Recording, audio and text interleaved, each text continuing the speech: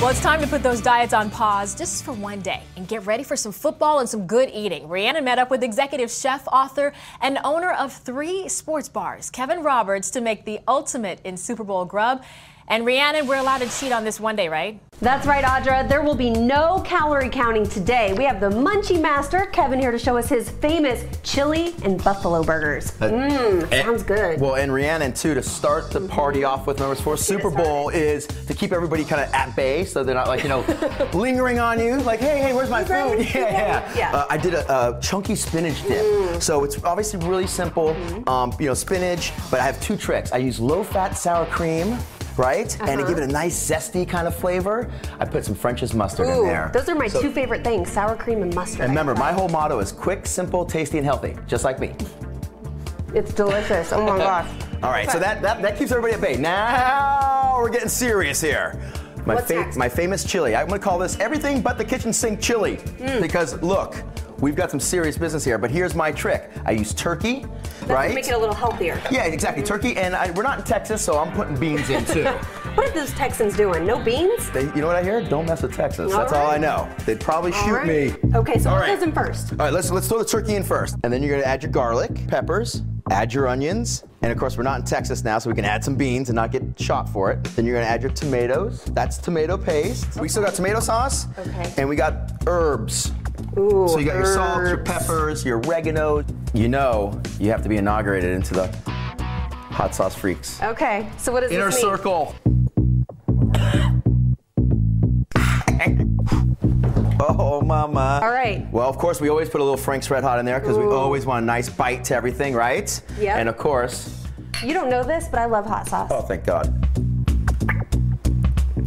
Woo! Heat. That'll put some hair on your chest, nice right? Little kick, right? Yes. That's perfect for your chili. Okay. Look, that's it. You plug it in, you turn it on, we are done.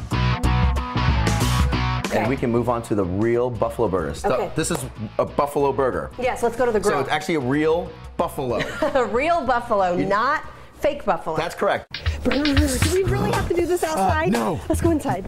Okay, this is more like it. Whose idea was this outside? Mine. Yes, yours. Okay, this is buffalo meat. It looks just like hamburger. It does, but it's actually really lean, no saturated fat, and big flavor. How do you cook these?